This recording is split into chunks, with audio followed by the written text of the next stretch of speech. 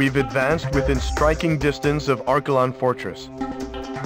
Fenrir, the whole reason they started this war is being made right here on this base. It's our duty to wipe this base clear off the map. We've received information that Laysap's elite Alex squadron is now stationed within the fortress. Fenrir's superior combat capabilities and optical camouflage, combined with the skills of Laysap's elite ace pilot, make this threat too dangerous to approach head-on. Disabling the optical camouflage is our only chance for success. A Laysap scientist we apprehended at the facility on Cobalt Cave has informed us that, due to Fenrir's compact size, it must rely on microwaves emitted from the nearby base's electrical transmitter to power its optical camouflage. The same forces that fought alongside us at Cobalt Cave will make sure the gate to the electrical transmitter is opened. If you succeed in destroying the facility, you should be able to handle Fenrir just like any other fighter. We don't have much time to pull this off, so make sure you're there when the gate is opened. Sir, we've succeeded in freeing Aurelia.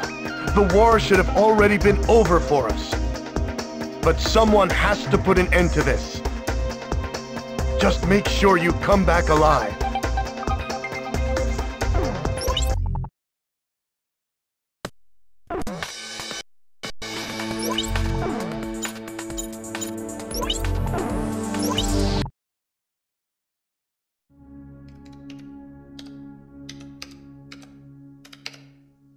As I wrote down the words that would reveal the truth to the world, I couldn't help but feel uneasy.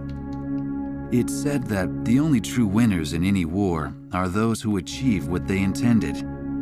Diego Navarro had left Aurelia's capital in defeat, yet his goal of increasing arms exports had been achieved. It seemed as though he may be the true victor in this war.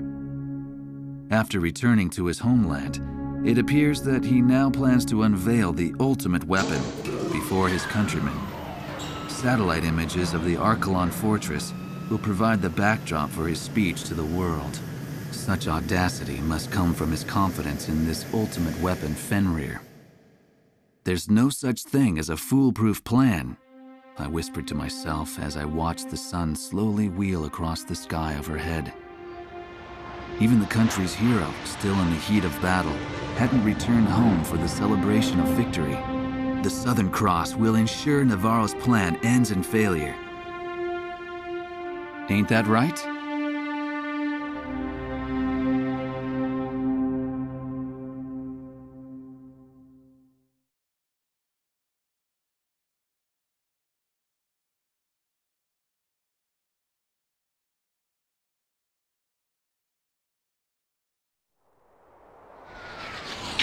Aircraft. This is likely to be our final sortie. Unlike you, fighting on the front lines, I stay behind and watch the battle through my monitor. I'm in no position to ask anything from you, but please allow me this one request. End this war and come back home to Aurelia. That is all. This is Aquila 1. Roger that. We need to make certain that nothing like this ever happens again. Isn't that right, Southern Cross? Our lives are in your hands, Southern Cross. Lead the way. We've got a reading on radar. Multiple targets. Aurelian fighters confirmed. Send out the Alex squadron. Affirmative. Alex 1 taking off. Alex 2 taking off.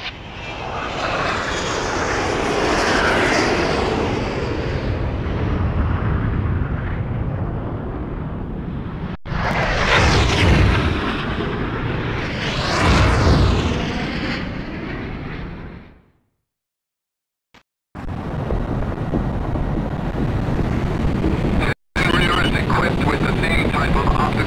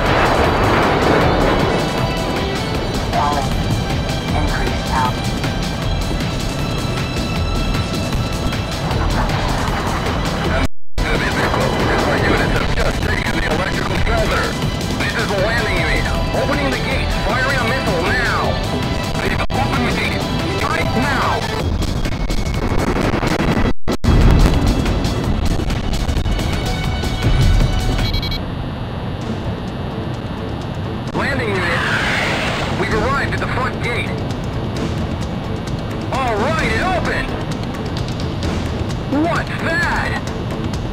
Oh, crap! It's Fenrir! And there's a pilot inside! He's taking off! We can't go after him! Take care of it for us! The amphibious unit has opened Archelon Fortress's front gate. There are still working Fenrirs inside. If we let even one escape, they're sure to take data from this battle back to Lasaf. If that happens, then this war will truly never end. Get through the fortress, chase down and destroy Fenrir. This is the landing unit. Sorry we couldn't deal with him ourselves. Go get him for us.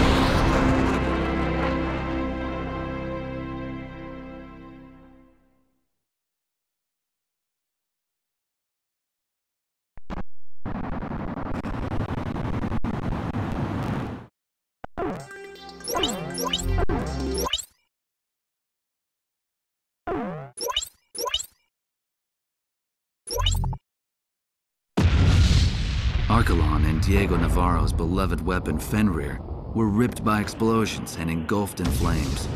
While these images flashed on the screen, The eyes of the press watched as the enraged citizens of Lesath stormed in on commanding officer Diego Navarro. When the rage of the thousands had finally subsided, it is said that there was nothing left but the shattered remains of Fenrir. It's ironic that the stage for the unveiling of his greatest triumph would be his ultimate undoing. When it was all over, I tried to get an interview with the Southern Cross, only to find that he had already returned to Cape Aubrey. He said he's never really liked hot weather. Eugene Solano, the young radio operator, answered sheepishly. Peace had returned to Griswold, and it was now covered in the colors of the Christmas season. I went ahead and bought myself a figure of Santa, the kind that I could only find here. Albert, I thought you couldn't stand the Southern Hemisphere. A fellow reporter said to me as he saw the Santa figure, a memento of this Southern Hemisphere of backward seasons. I like the design, I said as I embarrassingly showed it to him. It bore the emblem of the Southern Cross.